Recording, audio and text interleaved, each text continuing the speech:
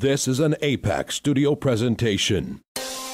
Are you hearing impaired? Do you have issues listening to music or hearing the news on your favorite radio station? If the answer is yes, well, listen to this. New from Pot Smoker's inventions is the sign language radio. The sign language radio is a combination of a simple everyday alarm clock, an air compressor, and a pair of rubber surgical gloves recycled from a medical waste dump.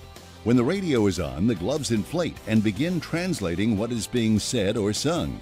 If you're hearing impaired and would love to know what celebrity gossip those idiots on the FM radio station morning show are still yapping about, maybe you're dying to hear the farm report on your local scratchy AM station, or just maybe you want to listen to A-PAC for some sick reason, well then the sign language radio is for you.